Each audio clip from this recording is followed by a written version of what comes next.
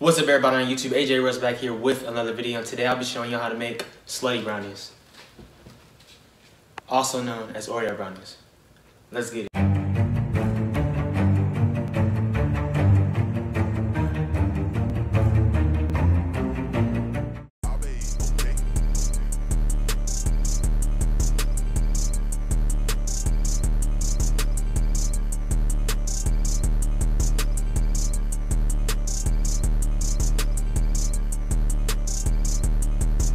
Growing up in school and high school in general, people used to always sell these type of brownies at school and things of that nature. It's not too hard of a concept to learn how to make. I just wanted to share my own take on making them. I learned how to make them off of YouTube. So yeah, I love making Oreo brownies or Slutty Brownies, whatever you want to call them. So yeah, they're a wonderful dessert to have on a cheat day or even eat on a special occasion. So yeah, let's get into it. The ingredients that you'll need for the brownies are a box of Betty Crocker fudge brownie mix, Pillsbury cookie dough, and a box of Oreos. As y'all can see, I got a box of these special edition NBA Oreos because I'm an NBA fan, but it really doesn't matter what type you get as long as you get some type of Oreos, you know. Before starting the brownie mix, I usually get the pan out that I put the brownies in.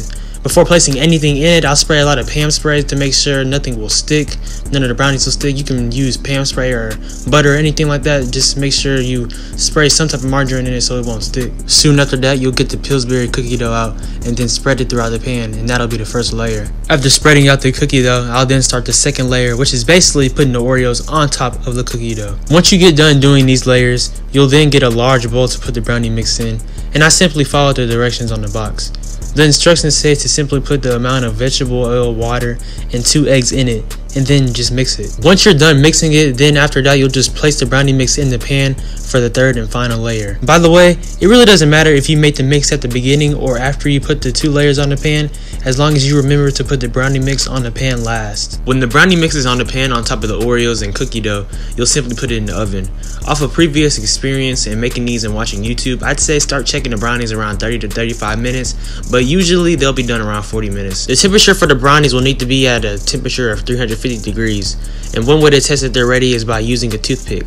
I like my brownies fudgy, so they usually take the whole 40 minutes. When using the toothpick test, if you feel that it's still gooey, then it's not ready. But if it's at a nice fudgy texture, then you'll know it's complete. When they're ready and you like how they look, you can just simply turn off the oven and wait for them to cool off. Also guys, if you have any leftover brownies and you want to eat them at a later date, all you have to do is put them in a Ziploc or zipper bag, and you can put them in a freezer. Brownies can last up to 6 months in the freezer, and whenever you're ready to eat them, all you gotta do is let them thaw out. You can let them thaw out in the refrigerator or even on the cabinet.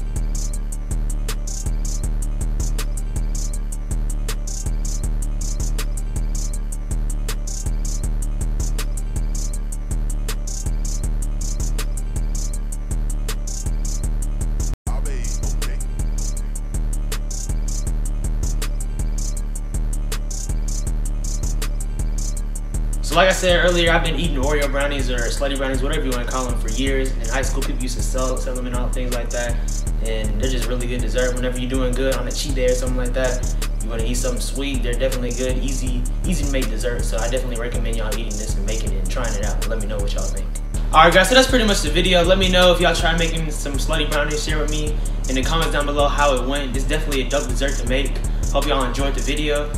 Yeah, they're really good. I mean, I can't wait to eat these for sure. Gotta cut them up in a few and yeah, dig in. I mean, there's nothing else to be said. So yeah, make sure y'all like, comment, subscribe, turn on post notifications, all those things. Follow me on Instagram and Twitter at Swaggy Russ. Appreciate y'all watching. Appreciate the support. We're almost at 800 subscribers. I'm gonna keep posting consistently. I'm gonna post some more food videos, all types of content. So just appreciate y'all watching. Hope y'all are doing well, staying safe, and take it easy for sure.